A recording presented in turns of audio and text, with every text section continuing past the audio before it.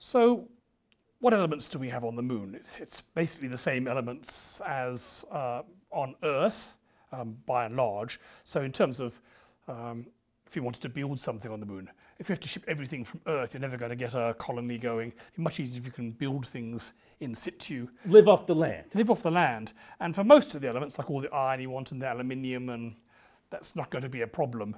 No. The main problem is going to be energy sources. That's right. Now, right now, most rockets are powered using chemical fuels, hydrocarbons, and generally speaking, those come from life, and there's no life on the moon. There's probably almost certainly never been life on the moon. There's never had an atmosphere. So the question of where you're going to get energy from is going to be rather difficult, and also where you're going to get air. There's plenty of oxygen, so they can chemically combine with rocks on the moon. But you're going to need water, hydrogen to breathe. You're going to need hydrogen to make a hydrocarbon to give you rocket fuel. So are there any energy sources on the moon apart from just sunlight? Well, that's the interesting question and why a lot of people want to go to it. Are there things on the moon that we can use as energy sources? Now, there may be water, as we'll talk about in a second, and there also may be helium-3. Okay, so helium-3 is an isotope. Those who've done the stars part of this course will have heard much about isotopes. That's right. Isotopes are things with the same number of protons in the nucleus but different number of neutrons. Yep. So normally helium has 2 neutrons and 2 protons. That's called helium-4. That's the normal one that we have, you experience in your life. When you're on your party balloons and things and making silly voices.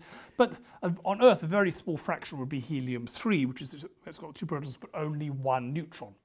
And it's stable, so it's common, and it's what we call stable. So it actually is along for and lives for essentially ever, not quite. But common, it's not a very large fraction of the helium. That's right. There's not a lot of helium-3 on Earth. But some people think maybe there's a lot of helium-3 on the moon. Now, the reason this becomes interesting is nuclear fusion.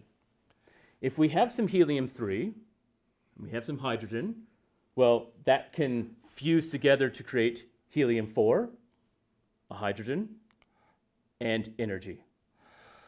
So again, in the stars, we talked about the fusion that works in the sun, which is just combining hydrogen to make helium. But that's very, very difficult. That's right. Helium-3 is a much more easy fusion reaction. It's actually almost a practical fusion reaction. That's right. People point to, even on Earth, that if we had a lot of helium-3, we could create nuclear fusion, and now we have a great new fuel source. So it's been a series of fascination for people to look and understand helium-3 for how easy it is to use. So is there going to be helium-3 on the moon? I mean, there's not much on Earth. There's not much on Earth. And the question is, well, where could it come from?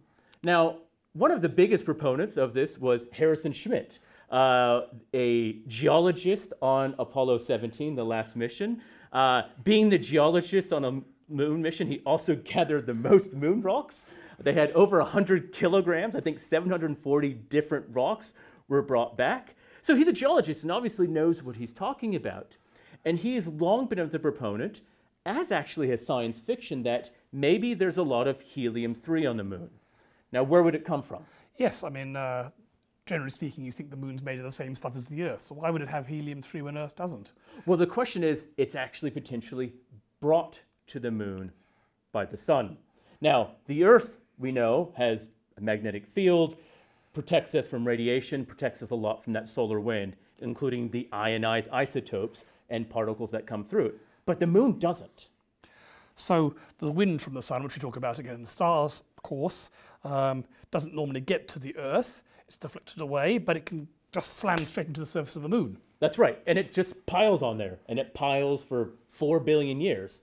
And even if there's not a lot of helium-3 in it per wave, if you've been piling it on for 4 billion years, maybe there's a lot of helium-3 on the moon. But it wouldn't be a gas. I mean, helium is normally a gas, and any gas from the moon is going to escape. It doesn't have enough gravity and it's too hot, so any gas will just escape into space. So where would it actually be? So potentially it could be stored in the rocks, and this actually starts to raise the problem.